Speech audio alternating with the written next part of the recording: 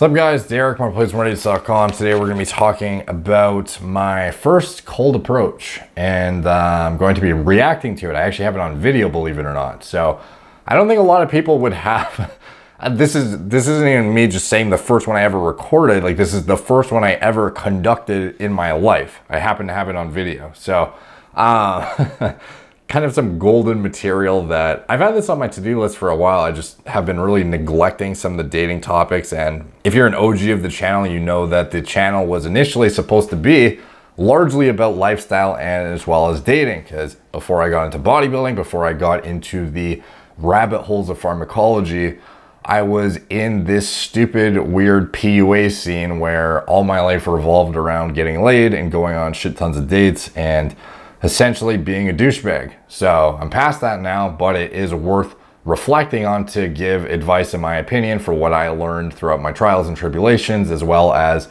things that most guys just don't do now. Things like cold approaching, which are going to develop you as a man, in my opinion, and set you apart from all the other dweebs who are too afraid to talk to girls in real life and have to message them over DMs and shit. So, not that that doesn't work. I'm just saying that it's good to be a hybrid where you actually have balls and you are, you know, like good looking enough or have enough fucking clout on Instagram or whatever to get girls there. So anyways, going into my cold approach here. This was, what was it? It's gotta be 8 years ago now. I don't know off the top of my head, but there's so many things wrong with this. First of all, this is more for entertainment and sort of saying what not to do. And it's a good example of everyone starts somewhere. Like what I started with on day one relative to even where I was at like 2 months after this, it was night and day. And then where I was at years after this, it's just like not even the same fucking human, to be honest. And I remember this like it was yesterday though. So I was at the mall, you know, sarging the fucking, that's exactly what, you know, the place to go was when you want to pick up chicks back in the day. So basically, I saw this girl that I thought was attractive. I had been trying to approach all day probably at this point from what I remember, and it was just, you know, you get to a point where you kind of just throw yourself into the fire is what you have to do. It's almost like, to me, I almost think of approaching in cold approaches like double Dutch jump rope. I know that sounds fucking weird, but you know how there's like, there's no good time to jump in. Like, I guess there is a time to jump in, but you kind of just have to like go in and just like, if you get smacked in the face, you just have to deal with it. That's sort of how I always viewed cold approaching. And you kind of have to just like not think about it. You kind of just got to like go in and not think about if you're going to get fucked up or not. Because oftentimes you will get fucked up, and not physically, but you know, mentally potentially when you first start. So anyways, this was my first approach ever, and I saw this chick and I initially walked past her and then kicked myself for not approaching her, and I turned around and I jumped into the fire. So I already made a mistake and I hadn't even talked to her yet. I approached her from behind and I pretty much ran after her. So this is the part where I was approaching her from, I saw her, I walked past her, I was thinking, fuck. And then I turned around, I went after to approach her from the side, I guess. So this is a video, there's me, I just turned around right beside her, and now I'm talking to her here, introduce myself, shaking her hand. As you can see, my body pot, look at my fucking outfit too. These shoes, I remember these Puma shoes with this like shitty strap on the top. These jeans that don't fit that well, this like shitty V-neck that is not tailored properly. Not tailored necessarily, but doesn't fit very well. And my face just round as fuck. Short little like almost buzz cut. You can see me, this is like a classic nervous maneuver too. You can see I've just met her and I'm already dodging eye contact. I've like literally just shook her hand and introduced myself, and I'm already looking away to, I don't know, make myself more comfortable. That's just a very standard, insecure move to do. And now I look back at her and I am introducing myself like I said, and here the camera gets a bit closer. You get a nice little glimpse of my round ass fucking head. And yeah, here I am probably in the middle of a bulk, just a dirty bulk here. Probably one of my first bulks ever, where I like went hard and got a nice little moon face and became extremely unattractive, and decided this was a good time to go start cold approaching. Which honestly, the sooner you do it, the better. So regardless if you're bulking, don't use it as an excuse. So here I am, and I introduced myself to her, and that's part one. This video is really short, but still, there's a lot of backstory that can be broken down from it here. And this is, not many people are going to be, you know, good enough friends to you to actually get in there with like a fucking cell phone and hide and take videos for you to reflect on for your own personal development. So like we would literally go with each other and like record each other's interactions and then review them later. And it sounds fucking stupid, and honestly it kind of is, but at the same time it helped me progress a lot faster. So, and then here he went and sat down after this, and then he's literally on a bench pretending to text, but he's right in front of us recording. And I'm having this conversation with her.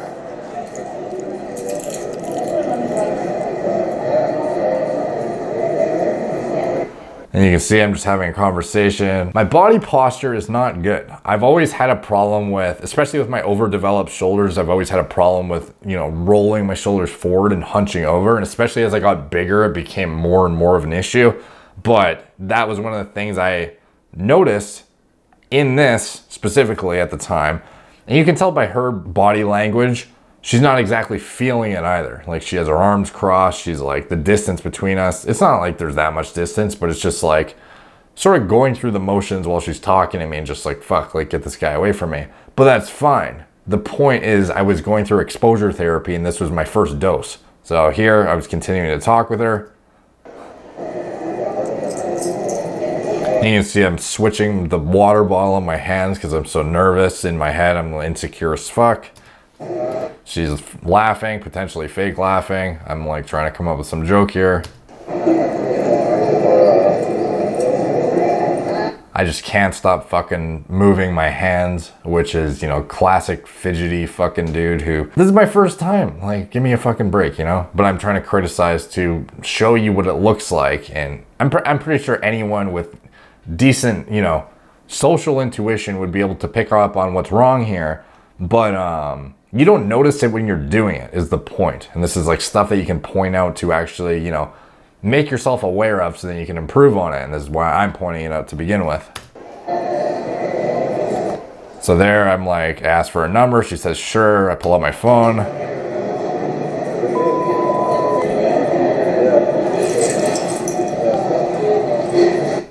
And then she gives me her number and I'm putting it in my phone here. My pocket's like hanging out inside out of my pants.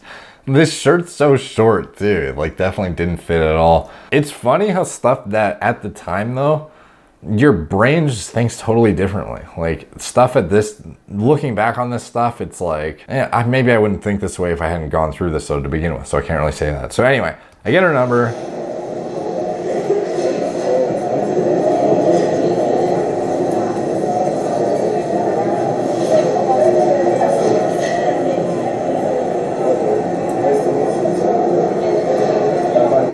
I give her like a shitty handshake at the end. Nice to meet you.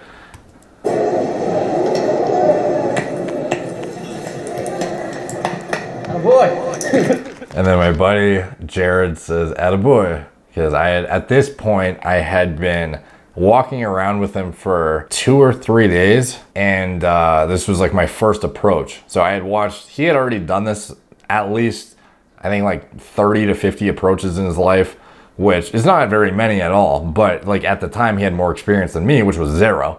And I had basically walked around with him and watched him do at least a handful of approaches when I was hanging out with them. And, you know, it really put me in a mindset that I had to, you know, keep up. And honestly, I highly recommend if you do this, you find a friend that is into, you know, developing as well, because this made me progress so fucking quick compared to doing it by yourself. If you go out and do it by yourself, you have so many excuses in your head and there's no one to make you feel like shit. When you're going out with somebody who's actually doing it too though, it's almost like a competition where you feel like you have to match what they're doing. So if you go out, for example, I went out with Jared and he already had experience with this. So he was, you know, getting right into approaches off the bat, and all I could think was, you know, you start to feel like shit if you're not matching it or at least trying when he's putting in an effort. It doesn't matter if you get rejected. And to be honest, the high I got from this was better than it's almost like, I don't know if you've ever seen Dan Bilzerian's interview on Joe Rogan, how he talks about how you get desensitized to the highs in life. So, you know, something that when you were a teenager, getting like a 350Z or something would put you at a 10 out of 10 in terms of, you know, how stoked you are or how happy you are. And then as you get into your later 20s, or for him, like whatever, I don't know, his early 30s, and he's like rich, for him, then he would need a Mustang, or what was it, like a Ferrari, to get him to a 10 out of 10. And then after that, it's like, you know, you start to get to a point very quickly where better and better things, you just get desensitized to them and they become your new normal and your baseline. Anything less than that is like shitty. So for you, it's like, to get that high again, to feel like a 10 out of 10, you have to do something even better. And it's the same with anything in life, in my opinion, as well as with girls. So for me, this was like a shitty approach with a shitty number that didn't even end up really like culminating in anything special. Didn't see this girl again. And it didn't matter though. Like the high I got from this was the equivalent to the high I got from my first notch, the equivalent to the high, well, I should say, from my first date, and then my first notch after that, and then my first, you know, whatever, my first rotation, my first, you know, full, you know, girlfriend, my first whatever. All of this stuff, the first things are just as important, even if they relatively seem less important to the higher things that you'll eventually get to. And what is the point of all this? What's the point of me saying all this stuff? You know, it's obviously entertaining, first of all, even for people who probably don't even give a shit about developing and doing cold approaches. But for those who feel like, which is a lot of guys, that they've underachieved with women. I might end up going off on a tangent here that might be better to do another video of why you need to get the pickup phase of your life done as soon as possible.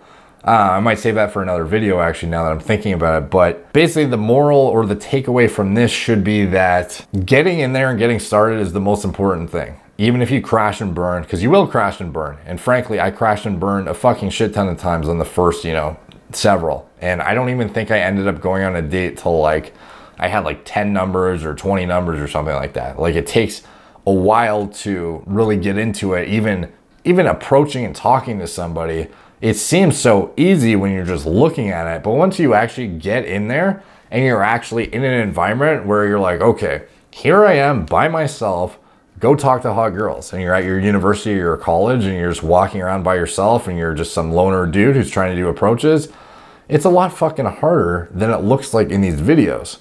And when you first start it, especially once you get into it, you start to, you know, get acclimated, and then it's like nothing. You can talk to people like you should be able to talk to them like humans. But until you get to that point, you've been socially programmed to be fucking terrified of talking to girls at this entire time. Once you actually get in there, you're like, holy shit, if I don't have half a liter of vodka in my system, I can't even fucking communicate with the opposite sex.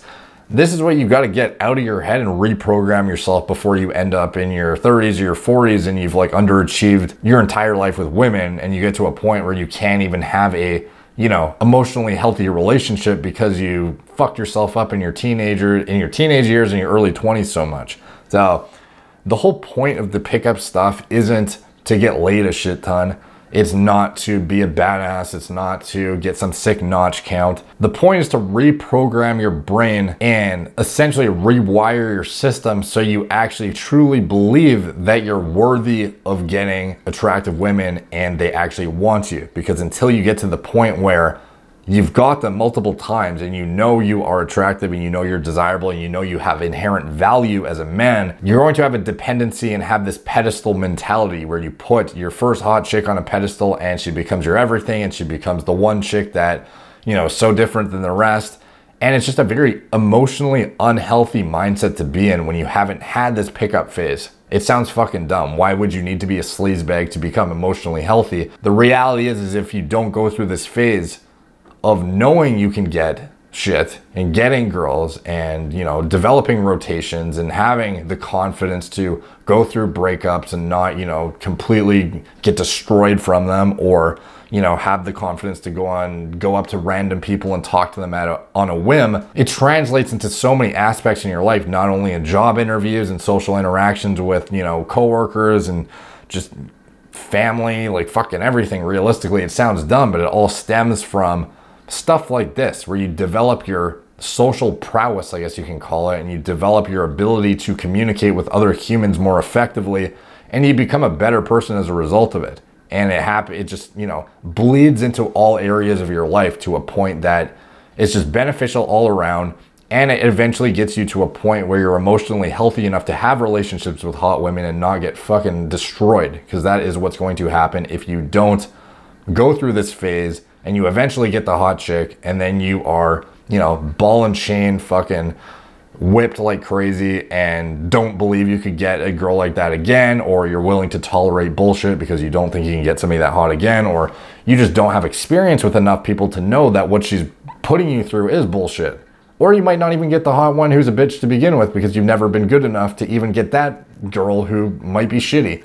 Like, you need to get to a point where you're happy and you get the girls who are quality and you can keep them around and you're not over leveraged in that you feel like you need them to be happy, or you put them on a pedestal and you don't think you could replicate that exact same chick again or better should you need to. So that's the whole point of it. It's a bit of a long ramble and probably another topic for another time, but that is my first cold approach and essentially opened the floodgates for me and transformed my life, even though it was a shitty approach objectively and didn't really lead to anything. They led to a whole fuck ton of things though, I promise you. So if this is something you are serious about, the sooner you do it and you knock it out, the better, in my opinion. And yeah, that's my advice. I'll have more topics to come on this, and I feel like I have a lot of insight that I have just completely over, not really even touched on over the past couple of years because I've been so fucking balls deep in hair loss and bodybuilding pharmacology that I've completely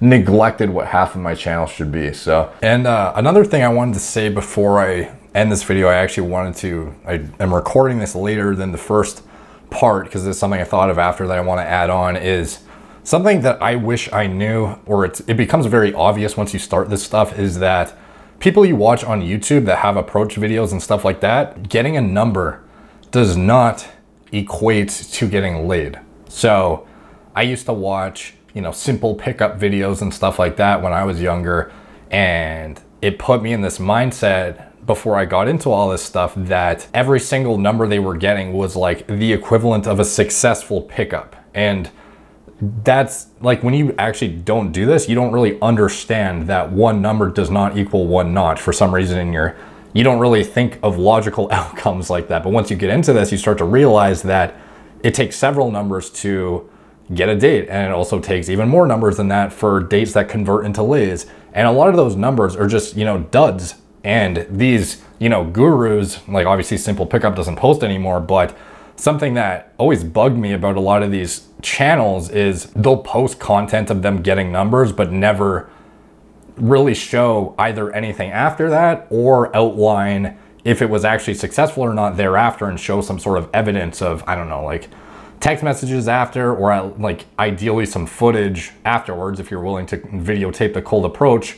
Maybe you'll be willing to videotape something, a date or something. I don't know. I've never seen anyone actually record a first date, but I think that would be some good content. It's kind of getting off track, but basically don't trust that you see somebody get a number. Like, I could have easily claimed this chick in my first approach ever. I got a number. I could have easily claimed I went out with her or banged her, blah, blah, blah. But that's not the reality of all these cold approaches. Like, it takes a lot of practice before you actually work your, not really actually like a good ratio of approaches to actual conversions, I guess should be like the way to outline it. But a lot of these channels, they never really talked about that stuff, and it puts you in this position where they motivate you to start doing it, which I guess is good, but it also gives you unrealistic expectations for going in that you're suck and your game sucks because you're not getting laid, whereas you assumed that they were prior, and then you start to realize, oh, they're just, trying to make you believe that they're fucking sick pickup artists, when in reality,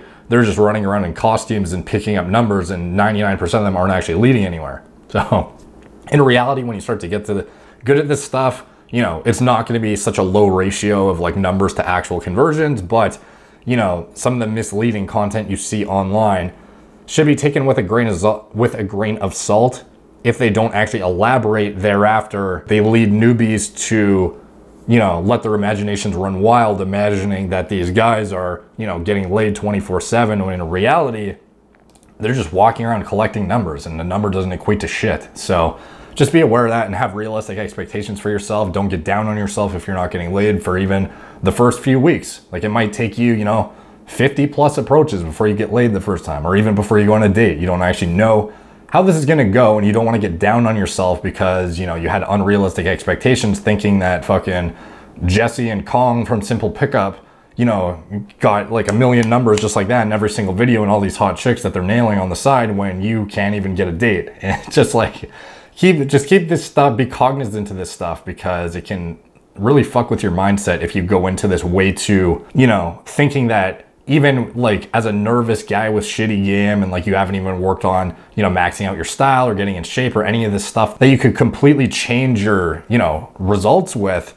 You just think you suck because you're not getting results, and it's not the case. There's so much room for improvement when you start. It's just about, like I said, you have to throw yourself into the fire, but at the end of the day, nobody on their first, you know, week is even close to where they are a few months thereafter, and especially nowhere near they are a year after if you're doing this consistently. So don't get down on yourself and quit. Don't, you know, think poorly of yourself. This happens to everyone, including the guys you see on YouTube. So just keep that in mind. Anyways, more content like this to come. Thank you guys for watching. Please like, subscribe, check out my blog, moreplatesmoredates.com. Follow me on Instagram at moreplates_moredates, Facebook, Snapchat, BitChute, Twitter, TikTok, Apple Podcasts, wherever I am. If you want to support the channel, check out Gorilla Mode, Gorilla Mind, my turnkey pre-workout and nootropic formulas. I compel you to pick up your current pre-workout, put the label beside mine, and you will quickly see why ours is quickly becoming an industry leader. And it's formulated by me with exactly what I would put in at the dosages that I feel are actually justified to sell in a turnkey product. So highly recommend you check that out.